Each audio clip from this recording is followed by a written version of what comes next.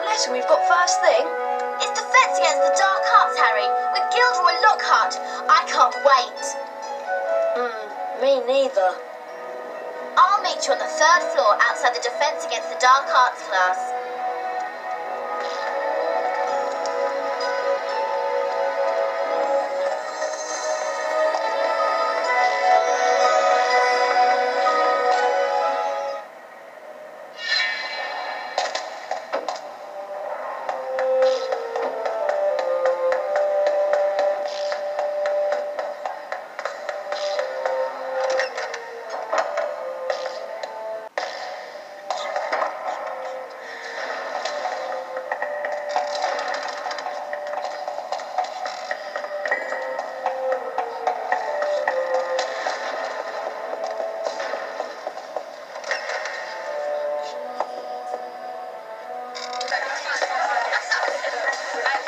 Can everyone see me? Can you all hear me? Excellent. This term I shall be teaching dueling. Let me introduce you to my assistant, Professor Snape.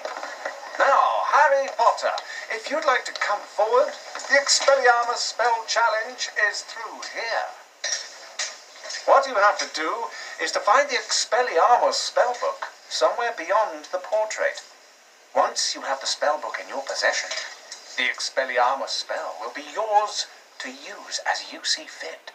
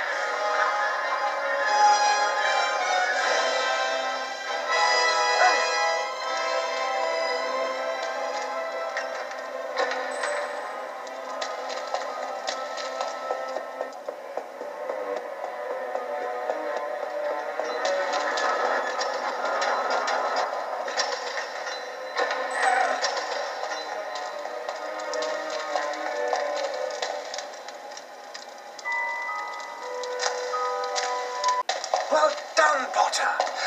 40 house points for Gryffindor. Now I'd like you to use the Expelliarmus spell you've just acquired in a real duel.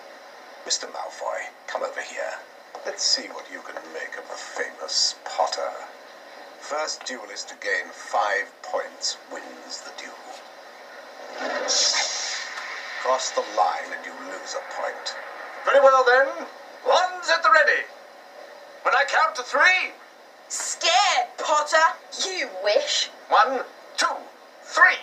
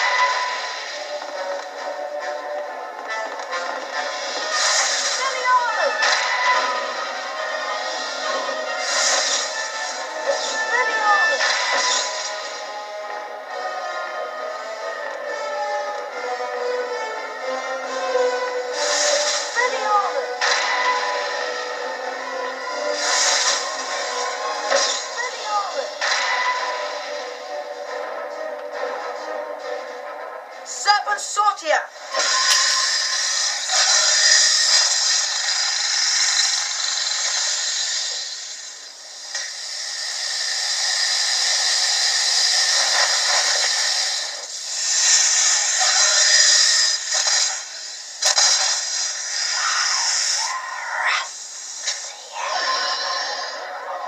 You're a parcel mouth, Harry.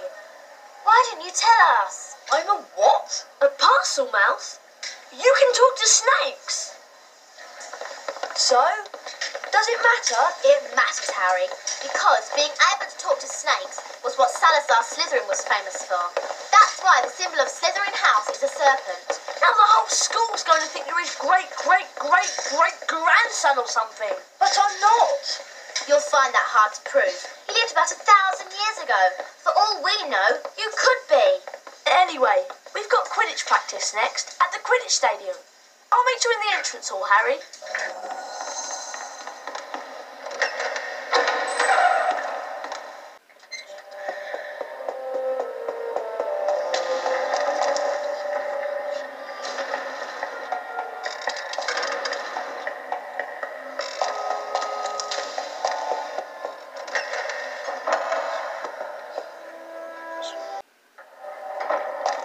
And of course, Salazar Slytherin was a parcel. I'd watch your back if I were you. I wouldn't let it slip to Potter that you were born non-magical.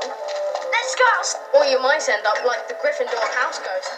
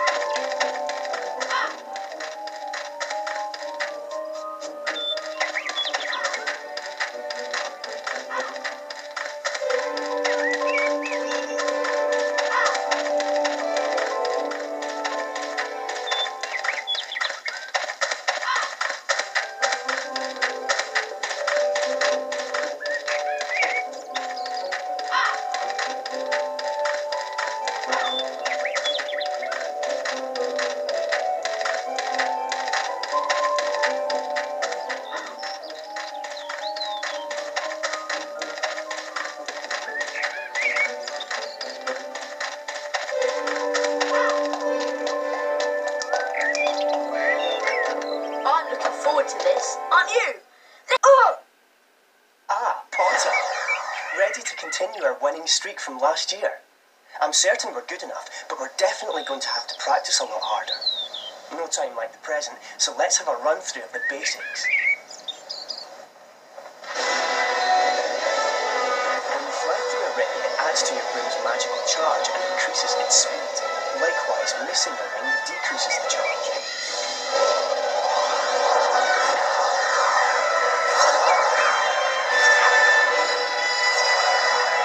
Great going, Potter. Your broom's halfway charged. Keep it up.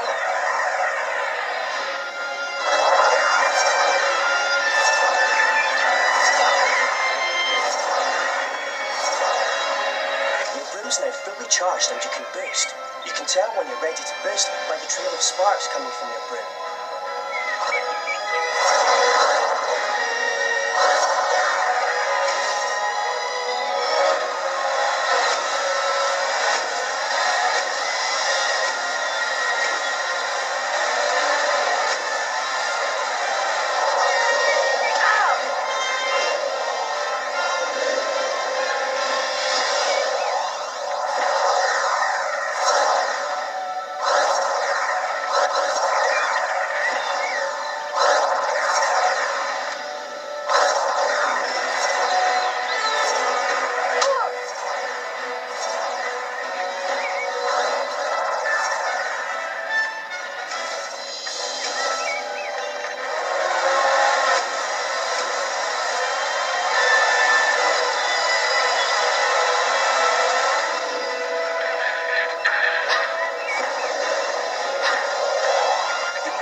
Bludgers, nasty pieces of work, as you remember from last year.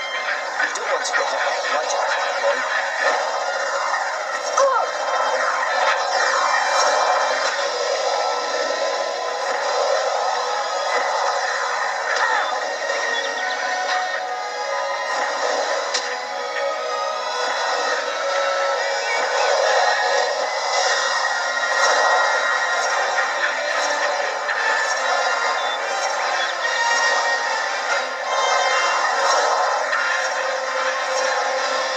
Close enough to the snitch now, but you always have to boost to get into a position to catch it.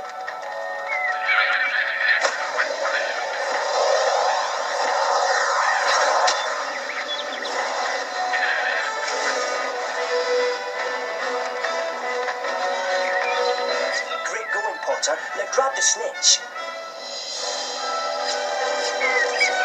Looks like you've improved on last year, Potter. With this lineup, Gryffindor are dead cert for the Quidditch Cup again. That'll really get up Snape's nose. As Hufflepuff are in training as well, they've agreed to take part in a practice game with us. You'll have to compete against their Seeker now, but I'm sure that'll be no problem for you, Potter.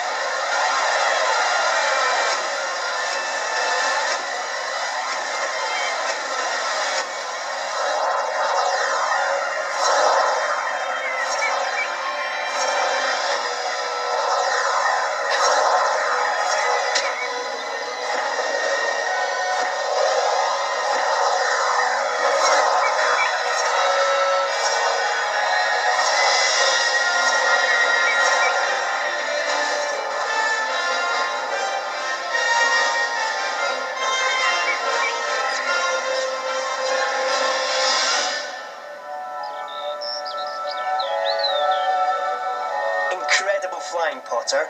Even Madam Hooch would have to give you a good grade.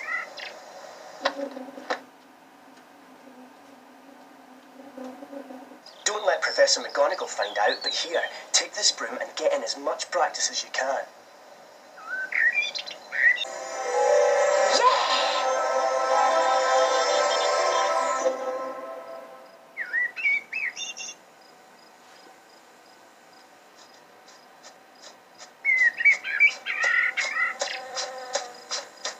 Hello there, Hermione. What's the matter? Malfoy showed up while you were practicing in the Quidditch stadium. He's been made Seeker after his dad brought his way onto the team with a whole set of Nimbus 2001s. Hermione said something about it and he called her a filthy mudblood. A what? A mudblood? It's a really disgusting name for someone who was born of non-magical parents. There are some wizards, like Malfoy's family, who think they're better than everyone else. Anyway, it's a horrible thing to say. If it hadn't been for Hagrid showing up, I'd have cursed him. He's not worth the trouble, Ron. I suppose you're right. Anyway, I'm tired and I'm off to bed. Let's go.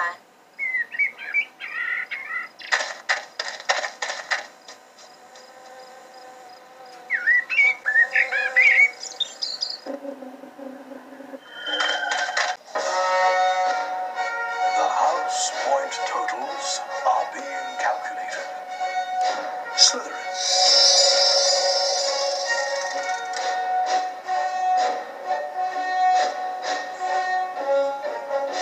Ravenclaw.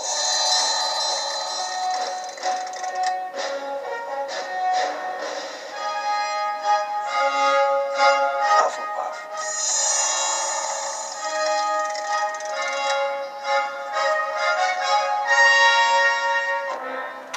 Gryffindor.